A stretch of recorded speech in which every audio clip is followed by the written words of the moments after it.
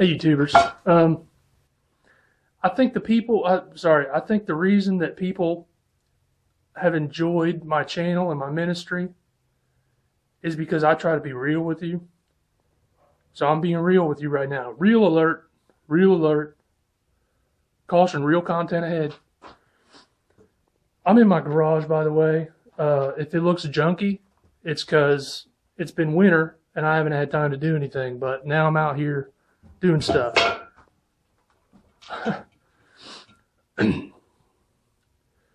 God just touched me in a way that just really hit home, because I've been having a hard time. 322, the whole Obama visit and all that.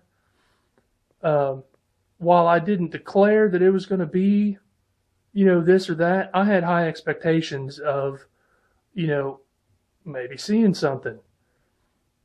And I'm not saying that something didn't happen. I'll get to that in a minute. But I have to say that I've been kind of like let down, feeling like, when, Lord, when? We get all these things that are saying sudden destruction, sudden destruction. And I was just talking to my bro, Steve, and, actually, I think on March 22nd, he's got really sharp discernment, and he just said that, I feel like the Lord told me that I don't do things on the Illuminati timeline. Read Psalm 2. God laughs at those that have all these plans. I got that verse this morning. Now that I think about it. So, I'm just being straight with you. I had expectations.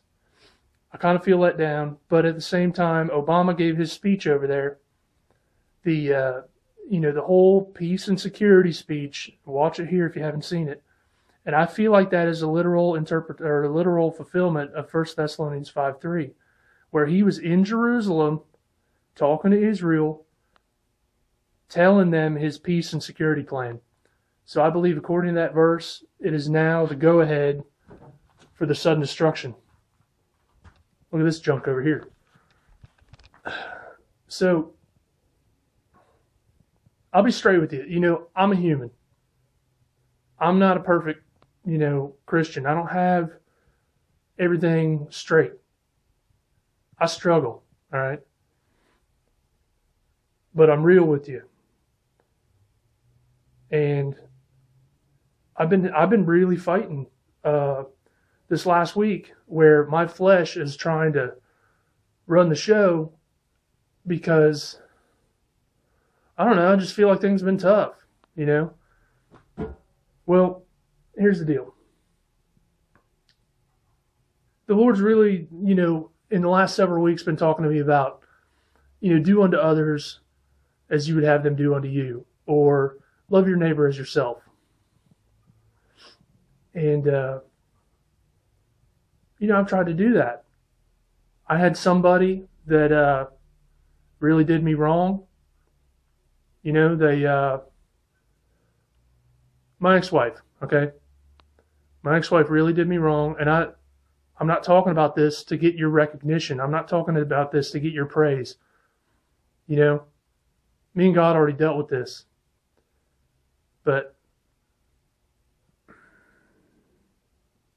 she had some issues, asked me to, pay the only bill that I still share with her, because, she'd been out of work for something. So without any argument, I paid her part of the bill, and I told her, look, I'm praying for you. That's hard to do. But you reap what you sow, okay? That's the general message here. You reap what you sow. What you give is what you get. I think it's out of Proverbs, maybe 11. There's a verse that says that if you need to be watered, you should be watering. If you need something from the Lord, like I feel like I need I don't know. I feel like I need deliverance from some issues, whether it's like fear of man. I have a hard time. I can talk to you people because however many hundreds, thousands, whatever see me, all I'm looking at is a camera. So this is easy for me to talk to a camera. But for me to talk to somebody face to face and witness and do that kind of stuff, a lot of times fear kind of overrides, and I don't like that. So I want deliverance from that. But in order to reap it, you got to give it to somebody else. If you need healing, I would go lay hands on somebody else and pray for their healing, because you reap what you sow. So I'm not going to run too long here, but I'm going to tell you that I reap today because I've been trying to sow. And if I'm emotional, again, real alert, I'm just being real. I was on the phone with my bro, Steve, that I told you about. And my neighbors, I got neighbors next door. One of them is the attorney for the county. And in the past, I haven't been that cool with him. I've kind of felt like he's snooty, prideful, whatever. And I've kind of, kept my distance. But I think they are aware that I'm now divorced. And yesterday, the wife, Madeline, brought me 2 pot pies. And I loved them. I put them in my oven, I cooked them up, and I loved them. And today, she brought me this big thing of like Italian, it's got like hamburger and pasta, and I don't know, here it is. Have a look. It's in my garage. I'm going to put this in my fridge. Hold on. Look at that. I'm going to eat that. Sorry my garage is crazy, but I'm working. So she hands me that. I was on the phone with Steve, and she hands me that. And as I started to bring it back, I kind of started choking up. And I said, "Hey, Steve, my neighbor just brought me some dinner. And it's huge." And my neighbor, when she gave it to me, she said, "I'm feeling sorry for you." They haven't said a word about me being divorced, but they know.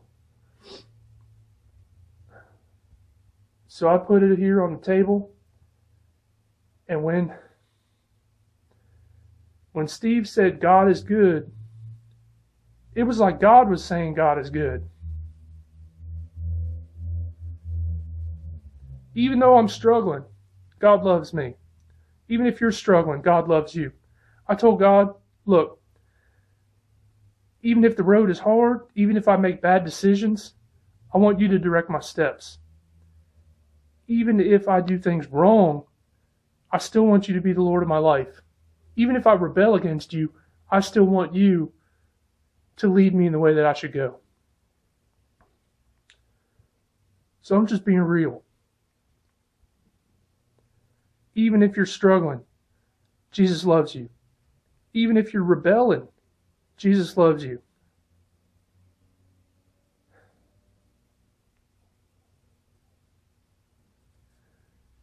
Last thing I'll say, and this is prophecy. Everybody wants some prophecy.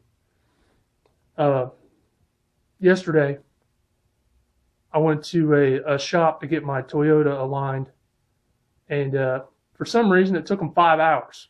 It's supposed to take an hour, hour and a half. It took them 5 hours. And while I was sitting there, I was reading about all this North Korea stuff. North Korea is making nuke threats against America. America has flown over B-52s saying, look, we can wipe you out. And the reason that my bro Steve called was because his discernment says, this looks legit. This looks like it's going to produce. This looks like something's going to happen. And I feel the same way. So I think the time has come. I think because Obama was over there giving the peace and security speech to Israel, telling them, acting like they're Messiah, You know, Jesus said in John 5:43 or something, somewhere close to there, he said, you know, I come in my Father's name and you do not receive me, but if another comes in his own name, you receive him. Well, that's Obama. Look at what he did over there. They received him like some kind of Messiah. You know, instead of turning to God, Israel has said, hey, Obama, we need you to, you know, bring our peace, bring our security. You know, we need your Iron Dome and your money and your you know, military support and your diplomacy and your peace talking and all that stuff. They received him like a Messiah.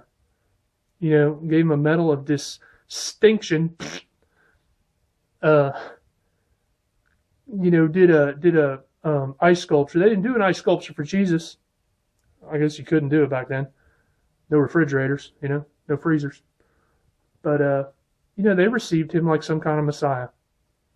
And I believe that is a total offense to God the Father. Because God the Father sent his Son for their salvation. They rejected the Son of God, and now they're receiving a man who's been lying to them, who's been disrespecting them, who's been treating them like garbage, yet they receive him like some kind of Messiah. So, I don't really know what happened on 322, if anything. You know, I think just the fact that Israel received him like a Messiah, because it was his first visit there in his presidency, I think that alone by itself is a total abomination to God. If you look up the definition of abomination,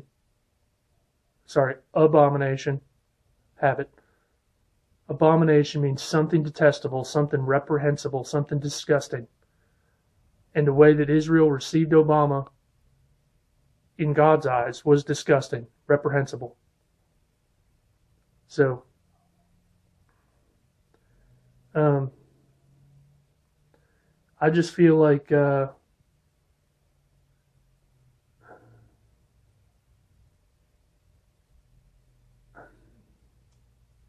understand where God's coming from, you know. Like I think about all the Christians that are like, you know, Lord, I want to get out of here. I want to go home. I'm tired of this world. This place is just getting wicked, and I want to go home to be with you. You know, John 14:2-3. Jesus said, I go to my Father's house. You know, in my Father's house there are many mansions, and if I go, I will receive you unto myself. You know, that where I am, you may be also. If it's a post-trib rapture, when does that happen? When do you go up into a mansion if there's a post-trib rapture? I don't even care about a rapture debate. If you want to have a rapture debate, have it all by yourself. I believe what I believe. But I know a lot of people want to go home. I know a lot of people want to go be with Jesus. But I want you to also think that on that same day, millions could die. Jesus said in, I want to say it's Luke 17, you know, like it was in the days of Lot, like it was in the days of Noah. The day that Lot left Sodom and Gomorrah, it rained fire and brimstone. That's what we're looking at. So the day that you go home to be with Jesus, you know, 2 Peter says that, you know, the day of the Lord comes like a thief and the elements will melt with fervent heat and all that. So when Jesus comes, there's going to be fervent heat down here. Nukes. So, you know, I put up a Facebook status, and this is what I'll leave you with. I'm not going to run any longer. Make sure that when Jesus comes, you bring some friends with you to meet him. Because that's what this life is supposed to be all about. You know, if you get the truth, you're supposed to share it with somebody. You're supposed to wake somebody else up. Don't just keep it to yourself. So, pray for me if you would. You know, this being a watcher thing ain't easy. Anybody that says being a Christian is easy ain't doing it right. The path is narrow, and few there be that find it.